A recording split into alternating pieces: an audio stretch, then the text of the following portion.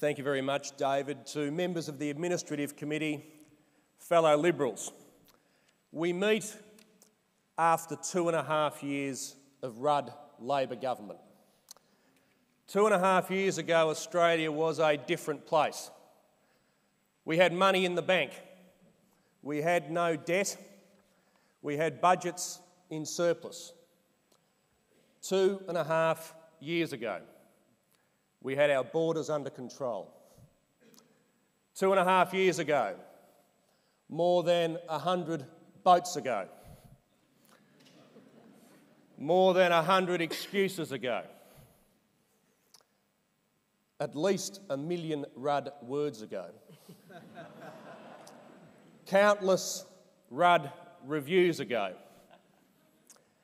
Australia was a different place. Back then, Kevin Rudd said if he got elected, he wouldn't change much. But he did say we Liberals lacked vision. Well, I can confess on behalf of all of us today, I think, that none of us ever had the vision of a federal government getting into the business of home roof insulation.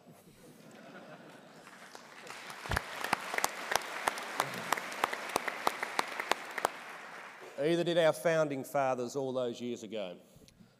Friends, at the same time, we've had Julia Gillard rolling out new buildings to schools, whether they want them or not, even if they have one student, even if they're closing. She's been rolling out the buildings, but that's not all. When she comes to pay for the building, she doesn't just pay for the cost of it, she's been throwing in a tip as well. Now, most people, when they're buying something, try and get a bargain. Most haggle for a bargain. Well, in Canberra, we now have a new concept, reverse haggling, for a higher price. That's what it's come to under this government after just 2.5 years. Friends, in my spare time, I like to watch the History Channel.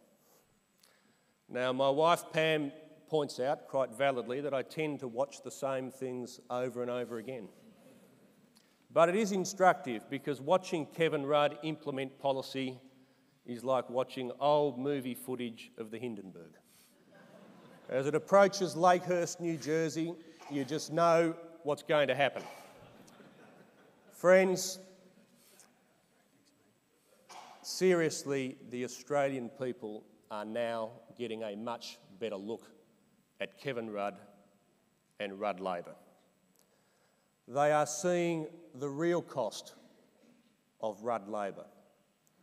The cost of incompetence, the cost of economic responsibility, the cost to them personally, to their family, to their business.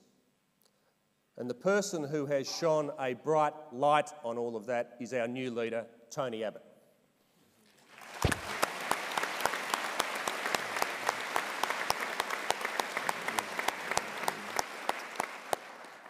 In just over 4 and a bit months, he has cut through.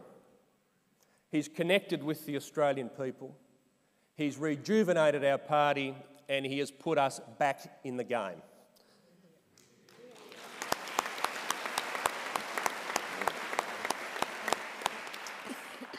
Friends, we meet here today, as the President said, on the cusp of a federal election.